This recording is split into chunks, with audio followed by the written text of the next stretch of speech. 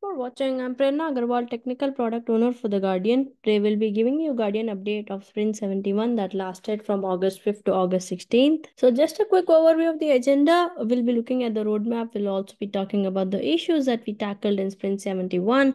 Then we'll be flipping over and giving you a short demo on Sprint 71. Then we'll be also talking ahead of week of August 19th, which is Sprint 72. We'll also be talking about the issues that we'll be tackling in Sprint 72. We'll be talking about the upcoming releases, and we'll also be giving you some of the ways that you can either submit bugs or policy requests through various different channels. Talking about Guardian roadmap, we are actually working on Guardian Analytics bottom-up data traceability. We are also working on the token action block to work with token templates. And we are working on the new GCC policy, which is methodology for renewable energy generation projects supplying electricity. Then we are also working on the default values for schema-defined fields. And we are working on the API versioning and support deprecation schedule. Talking about Sprint 71, so in Sprint 71, we committed to 41 story points and we delivered 36 story points, which includes some of the refactoring of the database access layer in 3966. We also worked on some of the code audit issues, which is 2989, in which we worked on no method to change the password. We worked on 3988, which is displaying schema values of only selected ones. We also worked on leveraging the pre-built images as the default way to start Guardian locally, which is 3551. Let's look at Sprint 71 demo. So we will be looking at 2989, which is code audit support and resolution of issues. So we are actually working on resolving some of the security issues as we have audited our Guardian main branch code, and for which the Guardian code, which includes application code and on-chain logic, as well as the Semi SDK-based chain operations. So the complexity and diversity of this code base presents a potential security risk, which can be reduced by a third-party firm.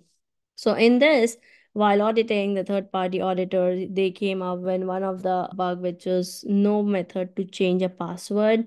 So right now, as we have rectified that there's no way to change a password of a standard registry in Guardian. So we have implemented that in our one of our fix in this sprint. So I'll just go over this video where we sorry, where we will be actually first setting up a standard registry initial password in .env file when we run the Guardian. And now you would be able to log in with that particular password.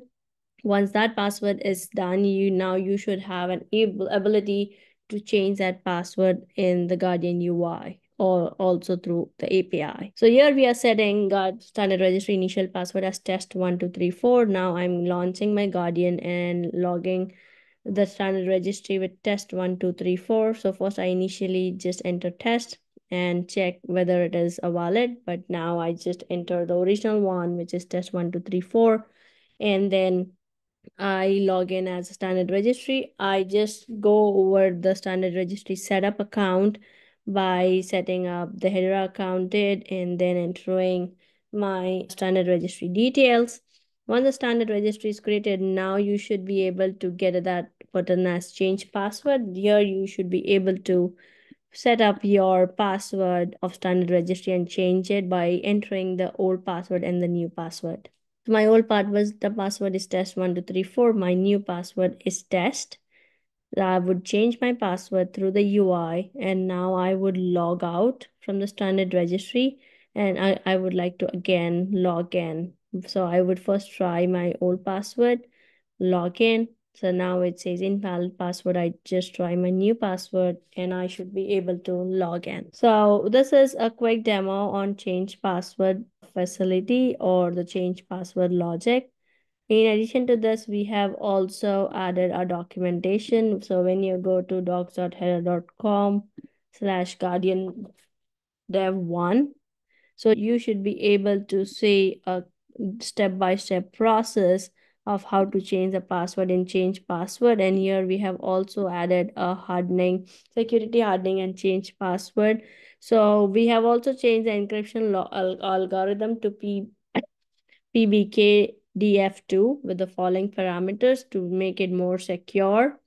And then As I've just given you a demo, you should now be able to see that in step-by-step process here, and you should be able to change the password. And then we also have the API related to that, which is API v1 accounts change password. So that was demo on Sprint 71. Looking at Sprint 72, we have 2839, which is token action block to work with token templates. We also have 3267, which is different token IDs for different projects by the same policy. Then we are also working on 3705 GCCM 001 methodology. We are also working on the enhancement for the Docker configuration and multi-platform support, which is 4096. We also have one minor fix where we'll be just changing the standard registry setup heading. Right now it is VC document, so we'll be just making that a standard registry. That is 4001. Currently, we are committing 35 story points in our Sprint 72. Talking about some upcoming releases, our last release was on Friday, July 31st, 2024. Our next release will be on Thursday, October 31st, 2024. So there are multiple ways to reach out to us. You can reach out to us on GitHub. You can submit policy requests, enhancements, or if you find some bugs, please go ahead and bring that up to us so that we can get our team on it.